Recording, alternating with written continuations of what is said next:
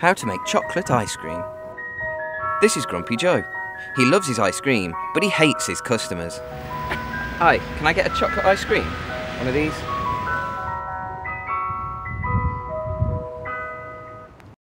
Here's how Grumpy Joe makes his delicious chocolate ice cream. Step 1. Make a basic custard. Separate 5 eggs, keeping the yolks in a small bowl and discarding the whites. Whisk the yolks together until they are well beaten. Now mix the egg yolks in a saucepan with 750 milliliters of single cream and 150 grams of caster sugar.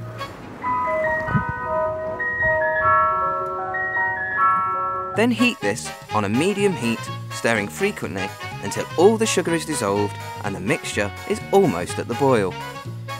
When almost boiling, take some cocoa powder and stir in 4 tablespoons thoroughly.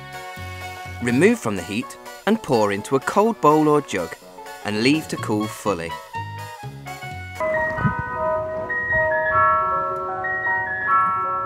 Step 2. Transfer mixture to ice cream maker. Once the mixture is cool, transfer everything into your ice cream maker. Check your manufacturer's instructions, but for this quantity you'll need to put the machine on for roughly 30 minutes.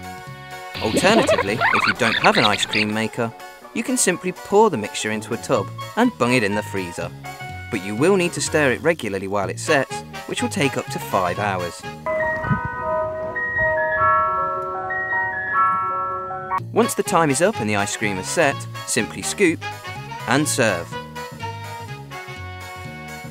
And hopefully, you should have one happy customer. Homemade chocolate ice cream. Done.